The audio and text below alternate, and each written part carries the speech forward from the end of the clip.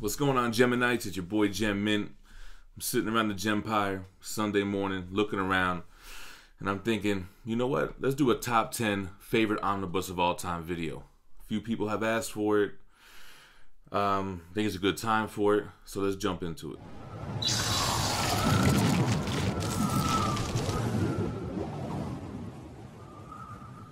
Alright guys, so this is my personal top 10 favorite books. I kind of quickly ranked them.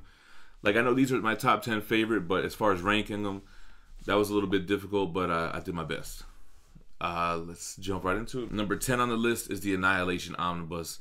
This was like one of the first times I bought an omnibus blind to the story and got put onto it, through the omnibus format. This book is an epic Marvel cosmic saga.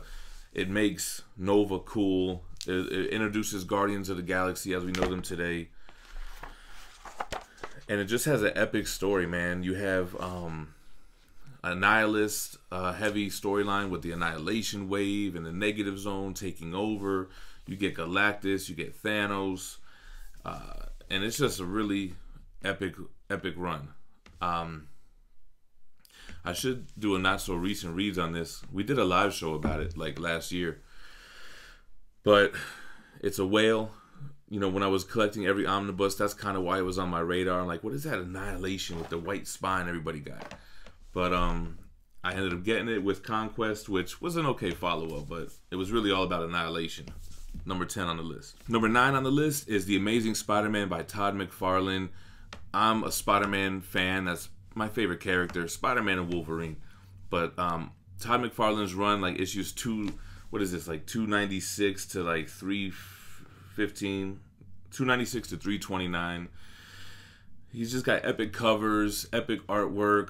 You get your introduction to Venom, and it's just the stuff that I grew up with, man. So I really like this. I bought this in the wild when it was a whale for cover price. And it ended up getting a reprint.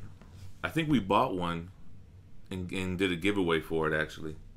But look, I turned right to the Green Goblin, Hobgoblin stuff. You gotta love this. This is what really blew McFarlane up, man. After this, he got his own solo run. Then he started Image and did Spawn, which was super successful, obviously. Number 9 on the list. So number 8 on the list is the Fantastic Four by Stan Lee, Volume 1. Super important book. This run of Fantastic Four 1 through, 30? 1 through 30. So important to the Marvel Universe. So many first appearances. Really created the Marvel Cosmic Universe. But besides the first appearance of Fantastic Four, you get the Skrulls, Submariner, Doctor Doom, the Watcher.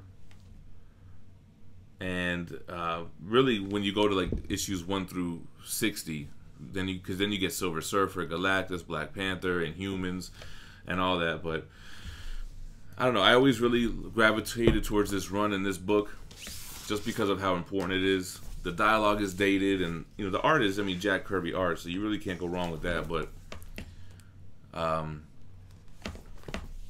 was gonna rank it higher on my list, man. But when I started ranking them, this is where it fell. Wolverine Volume 1 Omnibus. I'm kind of a sucker for like the origins and the first appearances and things like that.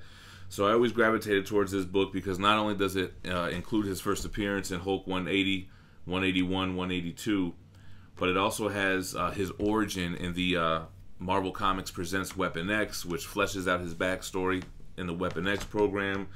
It's got the Frank Miller 4-part miniseries, and it has the first, the first 10 issues of his ongoing in Madripoor as Patch and all that kind of stuff. So super important book. It happens to also be a whale, but that's not why I love it. I just love it because of those important stories that it collects. Doing it old school, man. I wish they would come out with a Volume 2. I don't know what it would collect. Maybe continuing his ongoing would be nice. But love that Frank Miller cover too, man. All right, so Wolverine was number 7. So number 6, I'm rolling with the Venom Omnibus, man. Growing up as a kid in the 90s, Venom was my jam. All these stories, Lethal Protector, Enemy Within, just those, Carnage Unleashed, like those miniseries and those Venom appearances, that's what it was all about for me when I was a kid. I love Venom, definitely one of my favorite characters. I love him as a villain more than anything.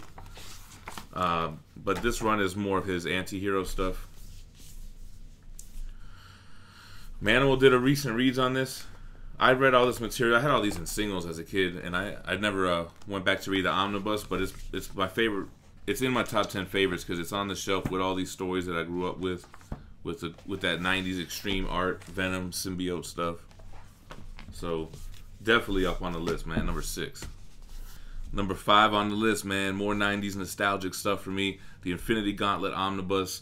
This was like one of the earlier omnibus I bought and that I read cover to cover.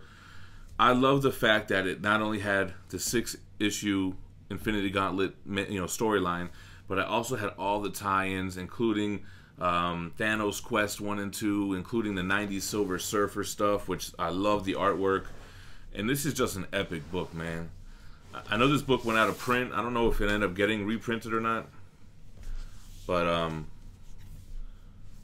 I felt so rewarded when I first read this, man. Like, I've read the stories back in the day, maybe not every miniseries, but just talking about an epic Marvel cosmic story, important, even more now than ever with all the movie stuff.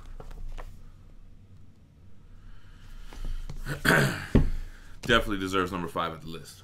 Number 4 on my list, Amazing Spider-Man Volume 1 by Stan Lee and Steve Ditko.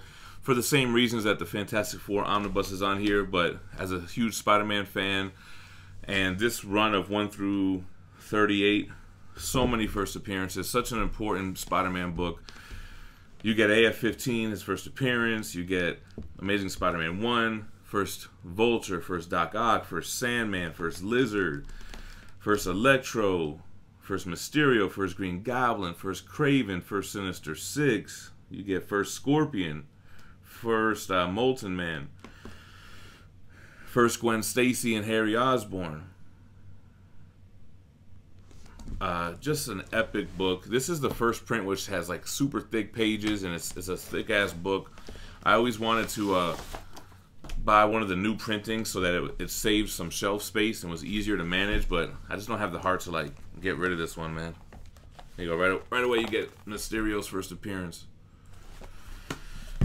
So even though like the dialogue is dated and it's Ditko artwork, which I appreciate the old school art for sure, man. It's just super important as a Spider-Man fan. It's probably one of the best omnibus of all time, man. But it came in at number 4 on my personal list. Number 3 on my list, yeah, man. Thought I wasn't gonna show DC any love.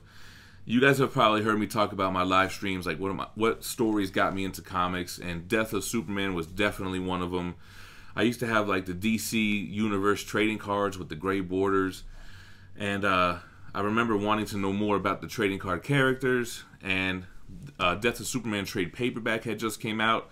I bought it, and I fell in love with it. This omnibus has that, and the Reign of the Superman. This is the Death and Return of Superman, so I loved both stories as a kid, man. The Doomsday stuff, the Death of Superman, the 4 Supermen who come up in his wake, the Funeral for a Friend stuff, which as a kid I could never hunt down all the issues. I love the artwork. The Copper Age art is like my shit. And the storyline just resonates with me. I know it was kind of like frowned upon to kill Superman like during that time. Oh, here goes this epic bloody Superman symbol. But yeah, that's what it was to me. It was just epic, man. They killed him. Whether it was a gimmick or not, it's like kind of what I grew up with when it comes to Superman. Number 2 on my list, man, the Spider-Man vs. Venom Omnibus. Kind of for the same reasons that Death and Return of Superman is on my list. This is what I grew up with for sure, man. Maximum Carnage was that other trade paperback that I had bought as a kid, and I read it cover to cover multiple times. Not only does this book include the entire 14-issue Maximum Carnage, but you also get Web of Spider-Man 1, you get Venom's first appearance in Amazing Spider-Man 300, you get the first appearance of Carnage in that trilogy of 361 through 363. You get the Wolverine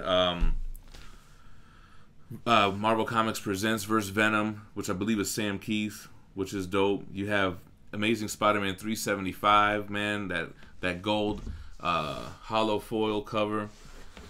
This is all the stuff that I grew up with, man. And like, if you saw in my haul video, this poster that came in one of those 35 anniversary books, I still have this poster to this day. To this day. To this day. I think I got it right here. All right, I ain't gonna pull it out. Anyway, Mark Bagley at his best. One of my favorite artists to do Spider-Man. This is an important book for me. It's just like the reason why I'm into what I'm into today. You know what I'm saying? So definitely love this omnibus. It's number 2 on the list. All right, guys. So man, you made it this far. So just a quick recap, man. Number 10 on the list was the Annihilation omnibus. Number 9 was the Amazing Spider-Man by Todd McFarlane. Number 8 was the Fantastic Four Volume 1. Number 7 was the first Wolverine Omni. Number 6 was the Venomnibus. Number 5 was Infinity Gauntlet. Number 4 was Amazing Spider-Man Volume 1. Number 3 was Death and Return of Superman. Number 2 was the Spider-Man vs. Venom. And my favorite omnibus in my entire collection of all the Gempire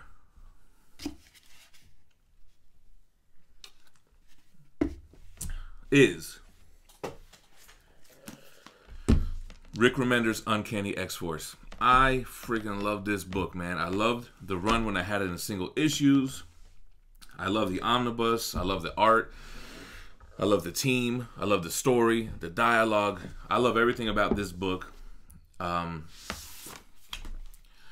If there was no omnibus, I would have it in the 2 trade paperbacks, or I would have the single issues.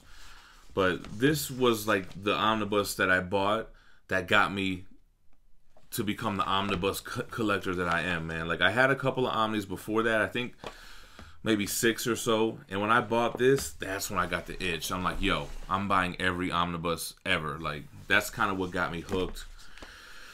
The fact that omnibus would collect the entire cohesive story, you know, and I'm like, if they're doing runs like this is the way to go for me. This is the format I want to read. Torrenting is overwhelming. There's too many things out there. Single issues takes up a lot of space. It can be very expensive. I mean, this game could be expensive too, but to me, just this made me realize I love the format, and that's why I collect omnis. And not only that, it's a dope story. It's my favorite depiction of Deadpool besides the 90s mercenary stuff. I absolutely loved the relationship between Archangel and Psylocke. I thought Phantom X was dope as hell. Wolverine, of course, always great. And then the other characters that jumped in, man, what was it? Deathlock, Nightcrawler, and those guys. So there we have it, man. My top 10 omnibus in my collection. I was looking at DC to try to get some more DC love, but man, just, you know, wasn't speaking to me as much as these other books. You know, Green Lantern by Jeff Johns was an honorable mention. Aquaman by Jeff Johns was an honorable mention. But not to knock out one of these other Marvel ones. And, you know, I guess I'm more of a Marvel fan overall. That's really what I grew up with, even though I collect all DC hardcovers and, you know, omnibus as well. Let me know what you think about my list below. What would you switch around? What would you have replaced? Drop me a like on the way out. Make sure to subscribe to the channel for more daily content. You know, sometimes we'll throw a top 10 list at you, do a little countdown or whatever. And we drop something new every day, man. So sub up, and y'all stay minty fresh. Peace.